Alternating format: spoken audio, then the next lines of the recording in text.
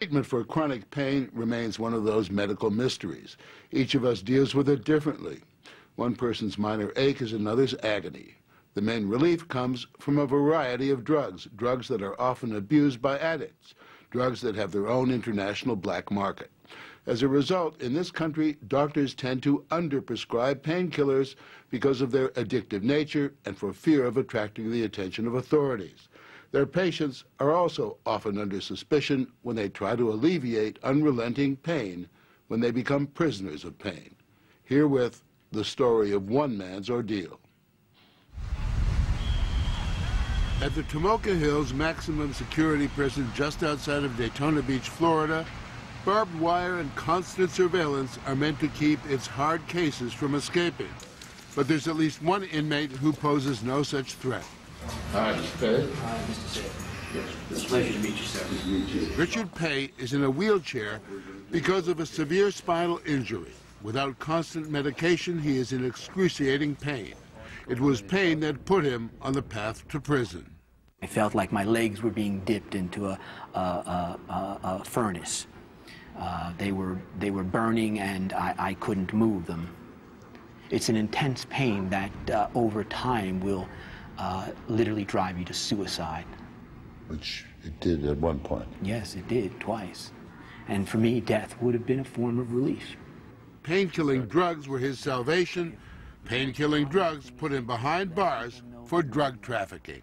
Drug trafficking sounds horrible. The business of selling drugs. So how did this Ivy League-educated lawyer and 47-year-old father of three end up as a convicted drug trafficker? It began in 1985 when he saw a promising future shattered in a car crash outside Philadelphia. A failed operation left him with metal screws in his spine and unrelenting pain. To add to his problems, he was later diagnosed with multiple sclerosis. Paey says doctors could do little for him beyond prescribing painkillers. Percocet, Vicodin, acetaminophen with codeine. The drugs worked, but only briefly. As I got worse, I developed tolerance also with the medication, and so I needed larger doses, higher doses. To relieve the pain? Yes, to relieve the pain, to be a father, to be a husband, to be a member of the community. I mean, the choice was to almost lie in bed and be a vegetable. Paey's wife, Linda, worried about his growing dependence on the drugs.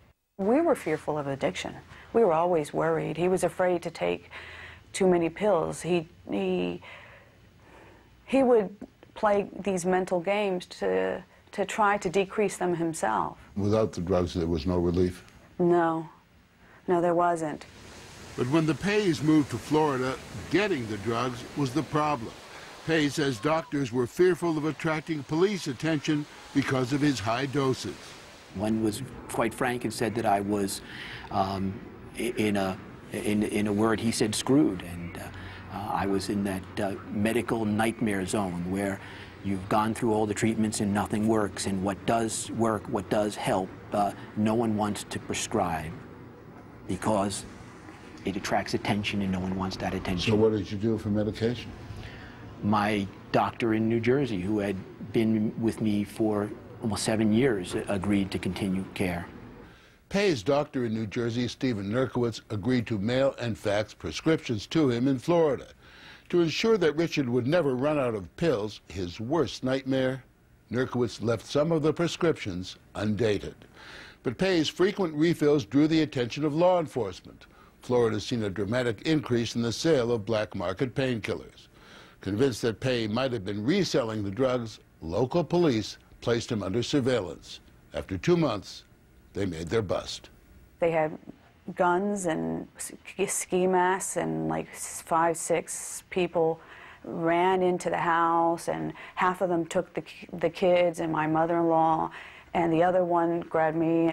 And Rich kept on saying, "Please call my doctor, call my doctor. You know, everything's fine, call my doctor." And they said they already have. Indeed they had. The doctor was originally a suspect. In interviews with the DEA, Dr. Nerkowitz at first supported Paey and admitted mailing him undated prescriptions. And when pharmacists called, he verified the prescriptions. But when he was later shown evidence that Paey had filled 200 prescriptions over a 2-year period for 18,000 pills, he then stated that all of the prescriptions were forgeries, including some he'd originally verified to pharmacists. He was no longer a suspect. He became a witness for the prosecution. Dr. Nurkowitz would not talk to us. State Prosecutor Scott Andringa would. And while he acknowledged that Nurkowitz's statements were inconsistent and contradictory, he also says Richard Paey took advantage of his doctor's inattention to detail. In Richard Paey's room, all over his room, there were the raw materials to make prescriptions. They found a lot of documents that suggested forging prescriptions, copying prescriptions in order to create new blank prescriptions.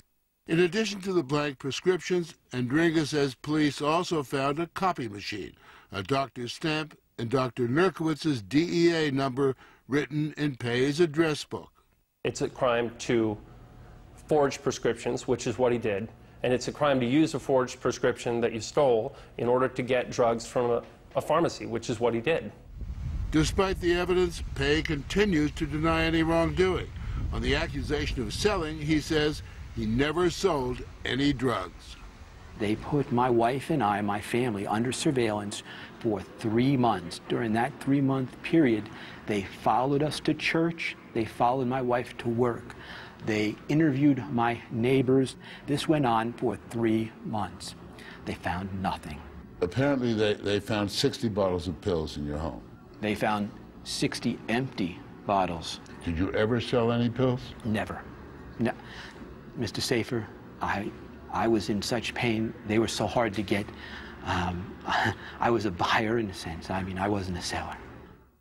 But Andringa says Paey couldn't possibly have taken all the pills he obtained, an amount that would require him to consume 25 pills a day. He took 1 pill every hour, every day, for 2 years. Assuming he didn't sleep. If he slept for any period of time during that 2-year period, he'd have to take more. Did you assume at the beginning that he was selling drugs? There was certainly an implication that he was selling drugs. You did not present a shred of evidence that he sold a single pill. Nobody saw him selling. The evidence suggests it, but it doesn't prove it conclusively. But it is a reasonable inference from the facts that he was selling them, because no person can consume all these pills. But Paey says he consumed every single pill.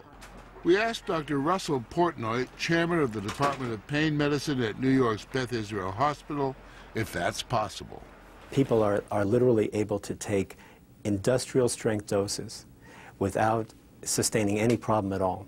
Look, I take care of 2 grandmothers, each one requiring grams a day of morphine, absolutely extraordinary doses.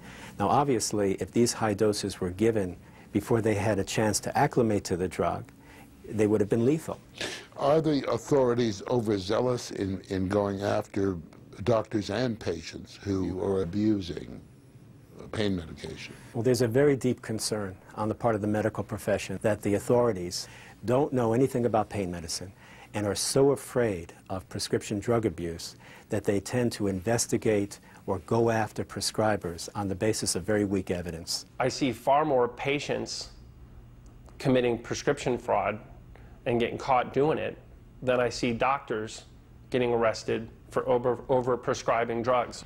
In the end, while there was no evidence Paey was selling drugs, under Florida law, the possession of just 1 bottle of illegally obtained painkillers, just 28 grams, is considered drug trafficking, which carries a higher penalty than trafficking in much larger amounts of cocaine.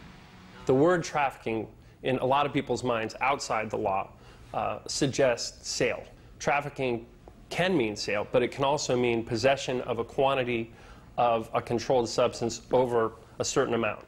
And Paey easily obtained that amount. Surveillance video shows Paey walking with difficulty with the aid of leg braces.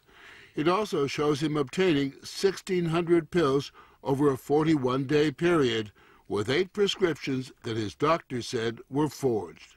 Paey was facing serious charges. Andringa's office offered him a plea bargain, which carried no jail time as long as he admitted to the crimes. But Paey says he feared that would be trading one prison for another.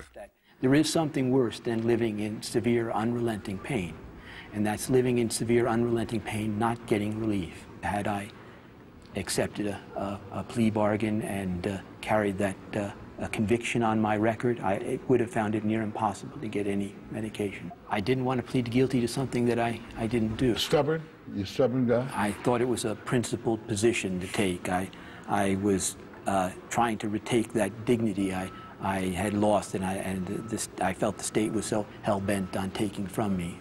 But Andringa says that the jury was convinced by the evidence that Paey had forged some prescriptions. This case is not about pain patients.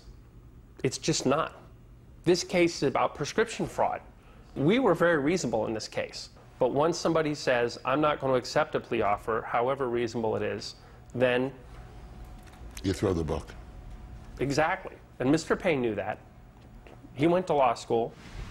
A jury convicted Richard Paey of 15 counts of prescription forgery, unlawful possession of a controlled substance, and drug trafficking. Under Florida law, the judge had no alternative but to sentence him to 25 years. Did you expect that to happen? No, we expected to win, sir. Linda Paey was shattered by the verdict. She says it's just too difficult for her to allow her children to see their father in prison. I'm not going to tell the children that he's going to be in for 25 years. I can't do that. You know, I really think he will get out. And as time goes, you know, they grow, he gets grayer. So I'm the only one who sees that. What do your appeal lawyers say the chances are? They have high hopes that he'll be released. But, you know, I didn't think he'd be convicted. Dr. Portnoy, among the most eminent pain specialists in the country, says that Paey's behavior, wanting to ensure a steady stream of painkillers, is not unusual among patients in severe pain. It really sounds like society used a mallet to try to handle a problem that required a much more subtle approach. If they had taken this man who had engaged in behaviors that were unacceptable and treated it as a medical issue, it seems like this patient would have had better pain control and a functional life instead of being in prison. For 25 years in prison. You know, for 25 years. It's mind-boggling. Ironically, Richard Paey now gets all the drugs he needs. The state of Florida pays for a morphine pump, which delivers a constant stream of medication directly to his spine, providing him with pain relief at doses more powerful than the drugs he was taking when he was arrested.